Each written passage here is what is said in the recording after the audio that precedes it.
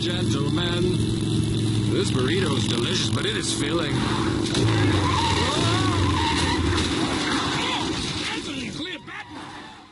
Hi again, this is Samantha with the DevOps Library, Episode 1. We're glad you found yourself here. Today we're going to be going over Vagrant. What's Vagrant? Well, if you're on the operations side of the fence, Vagrant gives you a disposable testing environment, making it extremely easy to test new scripts or build a lab. If you're a developer, Vagrant allows for you to script full environment builds so that others can just run Vagrant up to have everything they need installed for them. We actually use Vagrant for most of our videos, and almost all of them have a Vagrant file included. So if you ever want to follow along with our videos on the exact same VMs, Vagrant allows you to do that. Okay, well let's go ahead and get started. Go to vagrantup.com and download the installer. We'll be running it on Windows, but they do have packages for OS X and Linux as well. Now let's install it. Vagrant is made by HashiCorp.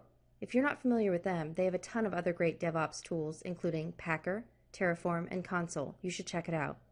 Alright, it looks like the install is finally finished. Don't worry about restarting just yet, as we will still need to install a hypervisor. Head to virtualbox.org and download the installation package. While that's installing, let's go ahead and talk about providers. Vagrant uses the concept of providers to determine what platform our VMs are launched on. While we're using VirtualBox for this tutorial, you could just as easily use VMware, Docker, Hyper-V, or even EC2. One of the coolest parts about Vagrant is how easy it is to switch providers. You could work offline, for instance, using VirtualBox, then one day decide to have Vagrant create a bunch of identical VMs on Amazon. Isn't that cool? Well, anyway, it looks like our VirtualBox install just finished. So let's go ahead and just restart your computer. It looks like we're finally ready to get started with Vagrant. Go ahead and open up a prompt. We just need to create a new folder named Vagrant. Now inside that folder, create one more directory named Episode 1, then cd into it. We'll start out with Vagrant by creating an Ubuntu Vm, and to do so we're going to need a Vagrant box. So let's head to atlas.hashicorp.com, search. Atlas is a service provided by HashiCorp, which has a huge collection of Vagrant boxes to choose from. If you search for Ubuntu, you should see a box named Ubuntu Trusty 64. We'll go ahead and use that one. Alright, back to the prompt. You should still be in our Episode 1 folder. Let's go ahead and type Vagrant, init, Ubuntu, Trusty 64. What Vagrant init does is initialize the current directory for Vagrant by creating a Vagrant file. Vagrant files are extremely powerful and useful, but for now we'll leave it with the default configuration. Okay, now run Vagrant up. Vagrant is now downloading the Ubuntu 14.04 image directly from Atlas. Once it's finished, it'll also automatically bring up a new VM for us, using VirtualBox, since that's the provider that we installed. Ah, it's finally finished. Okay, now run Vagrant SSH. Okay, there you go. We're now on our brand new Ubuntu VM.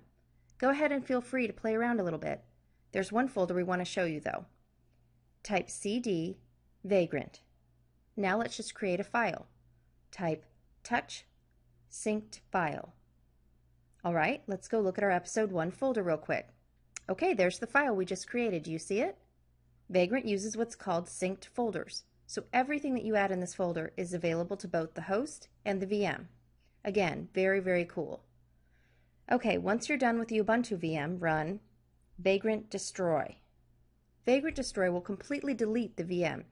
Then whenever we want to hop back on a fresh Ubuntu server, all we need to do is call Vagrant up again.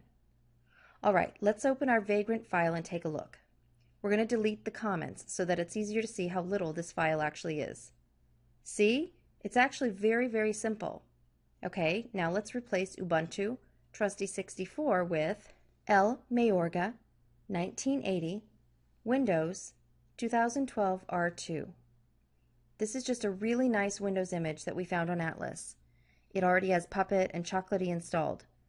Oh, and if you're not familiar with Puppet, it's used for configuration management, and Chocolatey is like apt-get, but for Windows.